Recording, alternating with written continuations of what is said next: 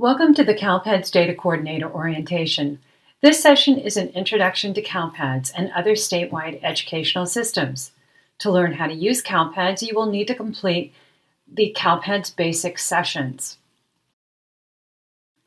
The goals of this session are to familiarize participants with the various state reporting systems, introduce some of the most commonly used acronyms and terminology related to reporting, the rough timelines of when the data need to be reported, and examples of how the data are used. We will identify the key local staff involved in the collection, reporting, and verification of data, and the specific responsibilities of all staff with access to student data.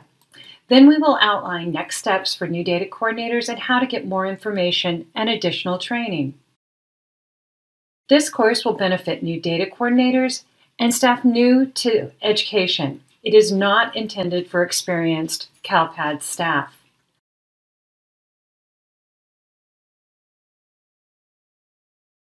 This session is the first of the CALPADS training series, which are designed to provide new users with a general understanding of the CALPADS system and its basic functionality. There will be more about the other training opportunities later in this session. Let's review our statewide education data systems. State and federal legislation specify what data are required to be reported and the timelines for reporting those data and how the data are used. Some of the key acts are the Local Control Funding Formula, or LCFF, which was enacted in 2013 as part of the State Budget Act. It revamped the way schools are financed, provided for local decision-making, and required the development of an accountability system to measure school progress using multiple factors.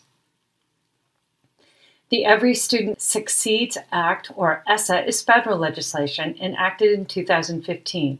It reauthorized the Elementary and Secondary Education Act, ESEA, and provided for accountability and action to effect positive change in the lowest performing schools.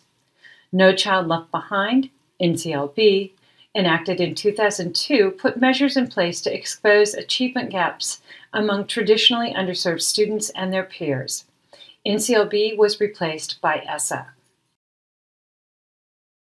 The statewide systems are CALPADS, the California Longitudinal Pupil Achievement Data System; CBEDS Aura, the California Basic Educational Data System online reporting application; Opus CDS, the online public update for schools, county district schools; and CARS, the Consolidated Application and Reporting System. CALPADS is the foundation of California's educational data systems.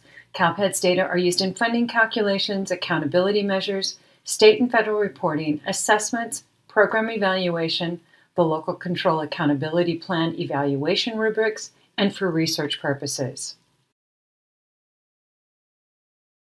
CALPADS processing is based on unique identifiers, the Statewide Student Identifier, or SSID, and the Statewide Educator ID, or SEED. There are two different statewide identifiers. Both are unique 10-digit randomly generated, non-personally identifiable numbers. The first is the Statewide Student Identifier, or SSID, which are requested through CALPADS. All students are required to be reported in CALPADS when they enroll. When students initially enroll, an SSID is requested. The SSID should follow students through their K-12 years, and they should have only one throughout that time. When requesting an SSID, it is important to select the correct one if the student was previously reported in CALPADS, and if they are new, they will need to have a new one assigned. With CALPADS, the best practice is to maintain SSIDs throughout the year, but the frequency should reflect your student mobility rates. Taking care to select the correct SSID up front will reduce the time needed to resolve problems later. We recommend that you adopt strategies to prevent errors, referred to as anomalies, which occur when a student has more than one SSID and when students share the same SSID. For more information on anomalies, we recommend that you participate in the training which covers what anomalies are and how to resolve them.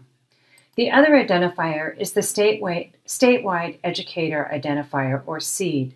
That ID is issued by the California Commission on Teacher Credentialing. It is required for all certificated staff, not just teachers, but also of all administrators and pupil services staff, any position that requires a credential or authorization.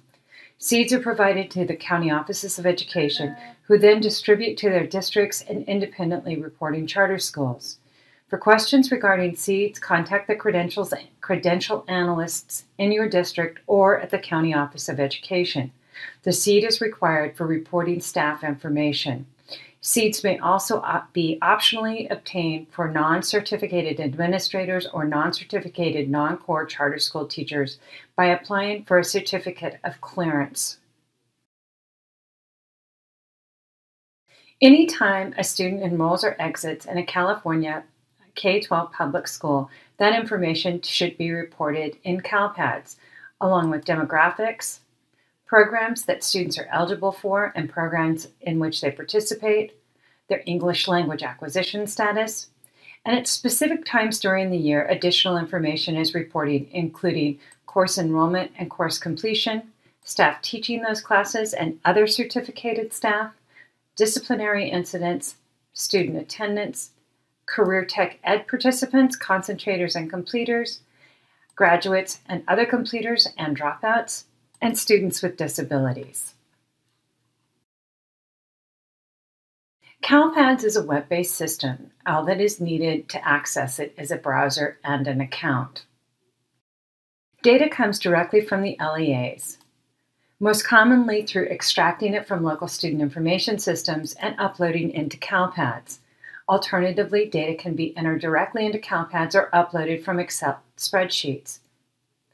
Starting in the 2019-20 school year, data from local special ed information systems regarding students with disabilities will also be uploaded into CALPADS. Enrollment and demographic data are extracted from CALPADS and used to match the California Department of Social Services, CalFresh, CalWorks, and Medi-Cal systems to directly certify students as eligible for free and reduced price meals, and also from the Child Welfare System case management system to identify foster youth. Data is also extracted from CALPADS during the assessment windows and loaded into the Testing Operations Management System, or TOMS, so students can be digitally assessed. Course and certificated staff data from CALPADS will be matched with the California Commission on Teacher Credentialing to identify potential misassignments.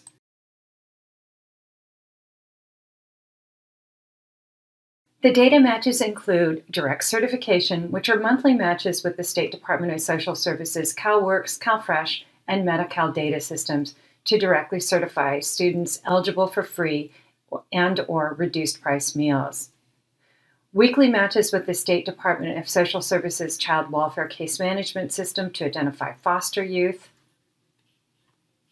And assignment monitoring, which is an annual match following the Fall 2 submission with the California Commission on Teacher Credentialing to identify potential misassignments. CALPADS reflects two different types of data. The current data in the Operational Data Store, or ODS, is what is in CALPADS at any given time. It reflects the frequent ongoing updates and is used for reporting, data matches, the four-year graduation cohort, loading into the assessment system, and for generating accountability indicators and subgroups. The certified data, or snapshot data, reflect either a specific point in time, like census day, or a specified data range,